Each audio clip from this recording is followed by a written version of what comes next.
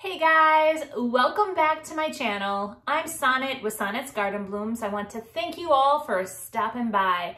So in today's video, you guys are getting another thrift to treasure. I am definitely continuing upcycling items that I'm going to be bringing to Cranberryfest. So today you will have 5 items that I have thrifted for Cranberryfest, and I can't wait to hear what you guys all think. If you haven't been to my channel before, what you're gonna find is a lot of DIY, thrift hauls, thrift flips, really a day in the life of a small business owner.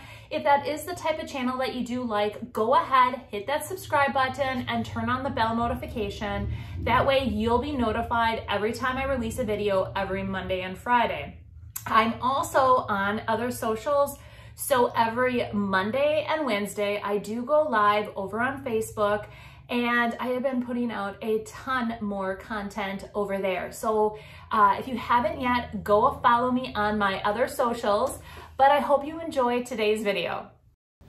For project 1, I found this old black tea kettle, and I am pretty sure I paid half price for it. There is no lid, but right away I knew that I wanted to add something to it, upcycle it in some way. And this pack of IOD transfers is one of my favorites. I actually calculated it out, and the cost of the transfer versus how many items are in it, you're paying less than $1 per transfer. So if you think about it, you're going to get your money's worth out of the set. This is my second set that I've gone through, or I started to go through. I have upcycled that many items with my first set. And at first I thought I was going to go with this. And now looking back, I think the first one that I cut out, I think is more of like a fallish transfer than the one I actually chose. So I cut this out, I looked at it, and I'm like, I don't know. Even I should have did something with maybe oranges, but for whatever reason, I decided to go with the roses, and I did that because I thought the red would really pop, and then I thought, oh, I could put it near like my holiday display with the reds, and I went with it. So if you haven't used a transfer yet, they are super simple. You peel off that backing and you place it wherever you want it. And I always start by placing it in the middle. I try to get it all centerized, rub in the center, and then I just take that stick, it's the transfer stick that comes with it, and I just start rubbing and I work my way to each edge. And then basically once you're ready, once you've rubbed over the entire piece, then that clear backing that it's on, I just start pulling on one side, and then I just keep rubbing and make sure that the entire transfer sticks to whatever piece that you're applying it to. So if a piece would not stick, just lay it right back down and then continue to rub, and it will come right off that backing. It's as simple as that. One last thing, once it's off, you'll want to take that plastic piece and rub it all over the transfer, and that's called burnishing, and it actually burnishes the transfer into your item. So after the transfer is on and you have it all burnished, then what I recommend doing is applying a clear coat, and I am using Big Top. I'm going to apply that over the entire piece. And actually, once I started doing this, I thought I'm going to apply the Big Top over the whole entire kettle. And the reason I did that is it actually made it really like, it cleaned it up and it made it look like kind of like pop. So that is what I did here. And I actually did 2 coats over the transfer just to ensure that it is completely sealed, and that way it gives it a little bit more endurance on this kettle.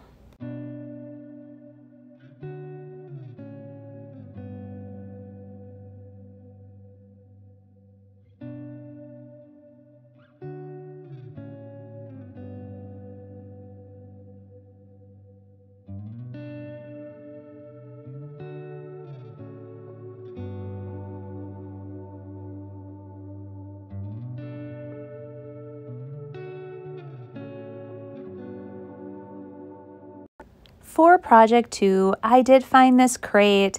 Anytime I find any items like this, I always grab them. I just think they're super cute and you can upcycle them in so many different ways. For this upcycle, what I planned on doing is taking weathered wood by DIY, and we are going to paint the entire edge of the top and then the entire edge of the bottom. And after it's dry, then we're going to go back in and we are going to seal it. So anytime you use DIY paint, you do need to seal it because it can be reactivated with water. And then I'm going to show you what I'm doing to this. So in a couple past videos, I did use the pumpkins decoupage paper to complete 2 projects. And this paper is so beautiful. And I'm going to show you the 2 projects that I completed, but there was a lot of leftover little pieces. And anytime I have leftovers, I always keep them. So right away, I'm like, how can I use all these leftover pieces? So I'm just playing around with the pumpkin, the leaves. There's a couple little acorns. There was a mushroom left over. And I placed them all and I decided, yep, this is how I'm going to do it. So when I had all those pieces still laid out, I took a pencil and I just did a rough outline of the entire, how I had it laid out. And then I'm going back and I am using White Swan from DIY and I am just painting white in that area. Anytime you use decoupage paper, it really makes the papers pop if you have a white background. And I have showed it both ways on some of my past videos where I don't paint the background and you just get a more muted look. So if you want something to really pop, definitely paint the background of the decoupage paper white. So that's what I'm doing here. I'm going to let it dry and then we're going to go back and we are going to add the papers. So now that it's dry, I'm using liquid patina and I am going to start decoupaging those little pieces on this container. And I start with the pumpkin first and I just lay down a nice even coat of liquid patina to the entire piece where the pumpkin is going to be. And that is what I found I personally love working with liquid patina with the Roycycled papers. I find that it just goes on just nice and smooth. I don't get a lot of wrinkles. It's just the perfect thickness. So once I get that nice even layer down, I am going to start adding each of the pieces. And like I said, I start with the pumpkin first. I lay it down and then I just take my paintbrush with the liquid patina on and I just start smoothing it all out. And then I continue to add piece after piece and doing the exact same thing with it. And then I do apply one last coat over the entire piece.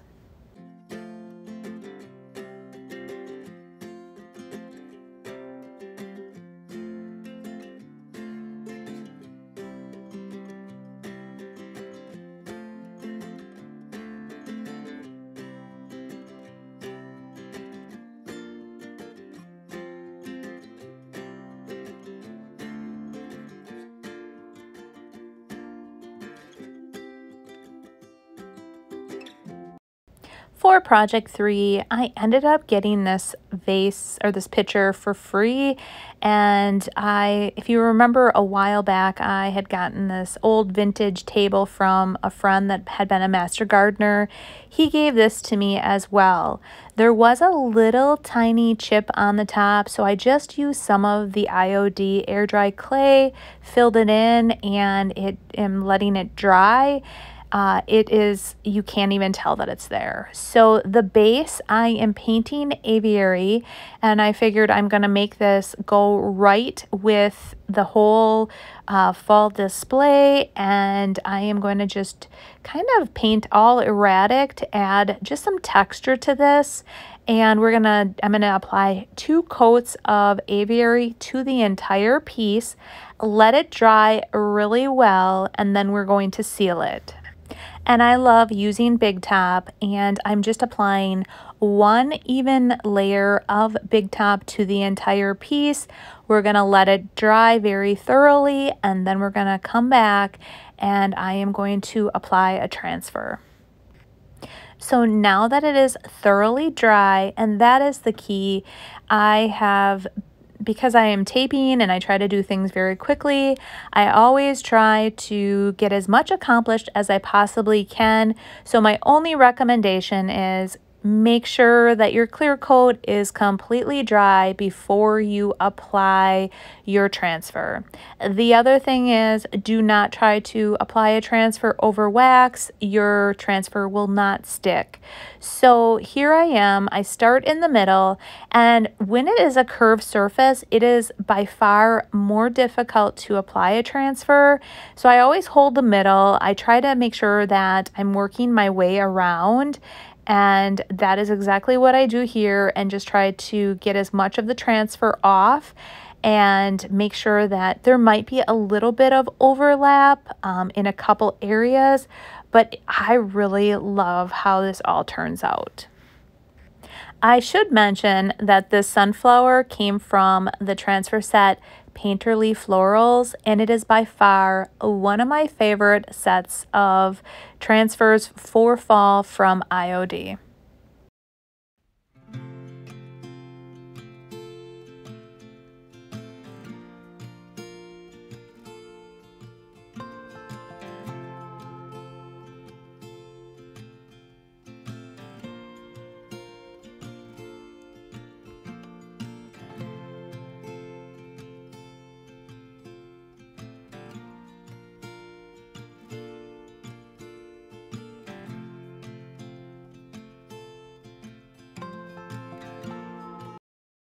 For project 4, if you remembered, I found this on a recent haul and I got it for half price, so I ended up paying roughly $4 for it. And I thought about just leaving it as is, and then I decided, nope, I am going to paint the top and add some transfers. So I am using black velvet from DIY, and I am just going to do a nice even coat and just do one coat of black velvet to the entire top of the piece, and then just make sure I really don't want to paint the edges, just the very top. So around the sides, I just kind of brush so that I'm not getting any excess paint around the very edge.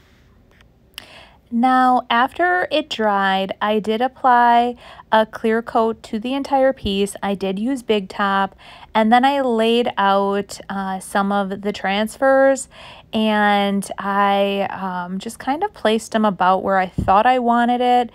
I decided to do more of a layering effect on this, so I'm going to put 2 of the roses first, apply those, then we're going to apply the sunflower next, and we're just going to keep adding to this. And this is the set called Painterly Florals, and it comes with the roses, the sunflowers, if that's lavender in there. It just is such a beautiful set, and there's so many pages in there. You can do so many different upcycles with this set. Now that I have all the transfers on, I am using Big Top from DIY, and I am going to completely seal the transfers. Anytime you put a transfer on an item, you should definitely seal it with some type of top coat just to give it that extra durability.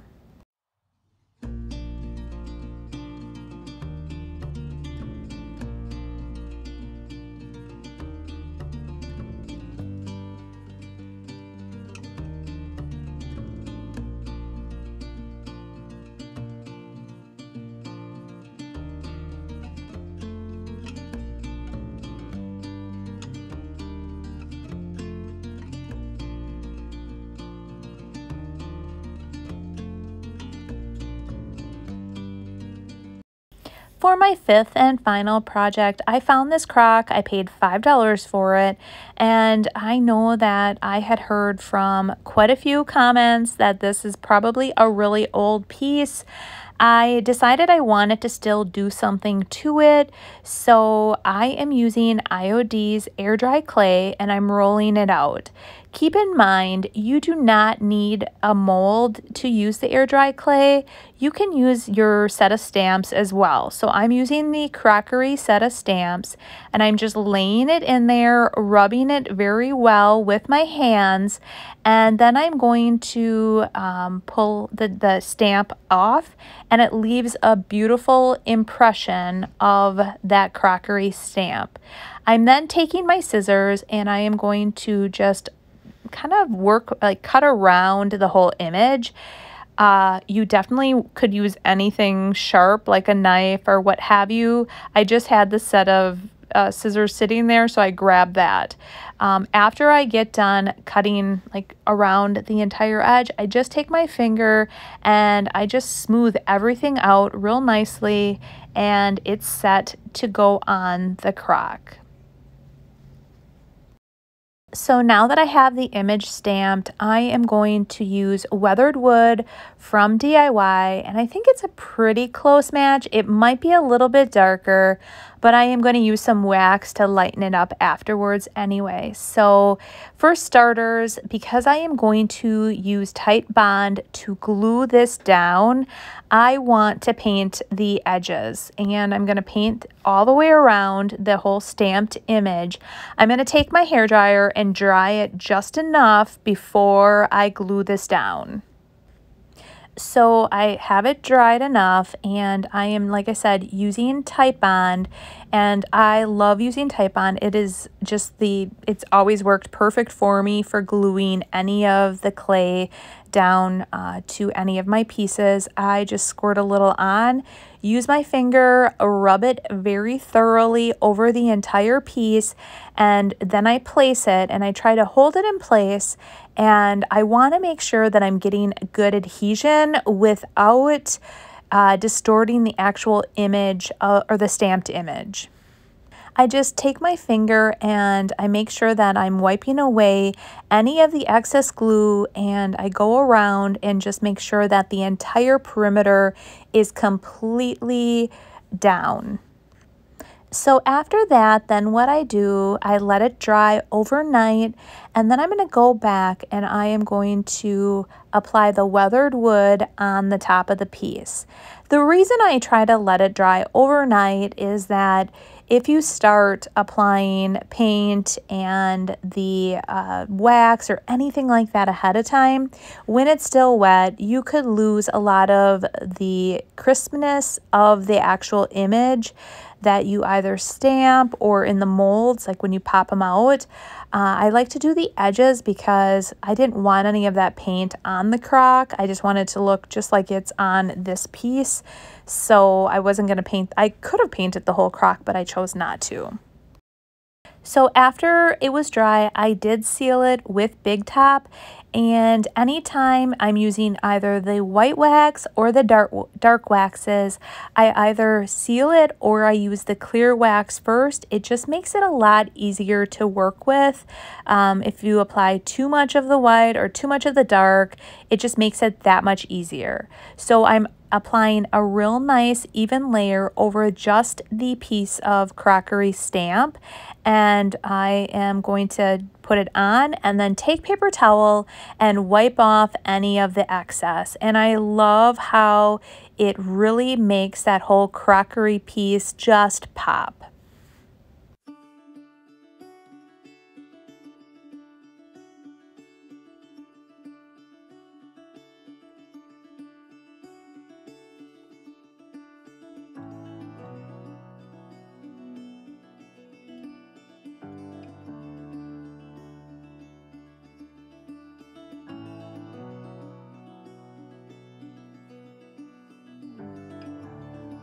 So what did you guys all think? What was your favorite item? Honestly, I loved them all, but I can't wait to hear what you guys think. This weekend has been really busy. Coming up, I am fishing what's called the World Muskie Hunt. So I leave here on Wednesday. So mark your calendars, guys. I am gonna go live at 10:30 On Wednesday, I am going to showcase all the new IOD products, and I am going to finish that up, and I'm going to hop in my vehicle and I will be fishing up in Tomahawk, Wisconsin for the World Muskie Hunt. It's a 3-day event, and then I'll be back home Sunday. I will fill everyone's orders, and then Monday morning I will get them to the post office. So don't worry, I will definitely get your products out as soon as possible because I know you guys are gonna love them. So that is Wednesday. Friday's video, I am going to pick one of the new items and I am gonna showcase like how I use the product. And I don't know which one I'm gonna use because I love them all. Honestly, you guys are gonna love them. So that's Friday's video. And then Monday's video, I am showing you guys what I got at the bins. I did a thrift haul. I was on a thrifting mission, you guys. I found so many goodies. You guys are not gonna wanna miss that either. So you guys have a great week and we will see you on Friday. Bye. Bye.